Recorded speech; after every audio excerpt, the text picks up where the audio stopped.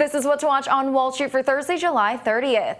On the earnings front, we have results from the Street's Jim Cramer is watching. That's Procter & Gamble and Mondelez International, along with Anheuser-Busch before the opening bell. Royal Dutch Shell, Colgate-Palmolive, and Time Warner Cable are also up in the morning. Then in the afternoon, look to numbers from LinkedIn, Expedia, and FireEye after the close. P&G is expected to post a rise in earnings from a year ago, but lower sales dragged down by global currency volatility. Wall Street calls for a profit of 95 cents a share on revenue of nearly $18 billion for the fiscal fourth quarter. Investors will be paying close attention for details of its recent sale of the beauty unit to Coty, as well as leadership changes. P&G recently announced that David Taylor will take over as company CEO starting November 1st.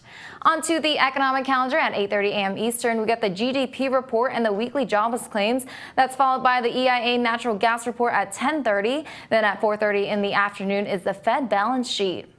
For the latest financial news and updates from Wall Street, check back on TheStreet.com throughout the day. I'm Kurumi Fukushima in New York.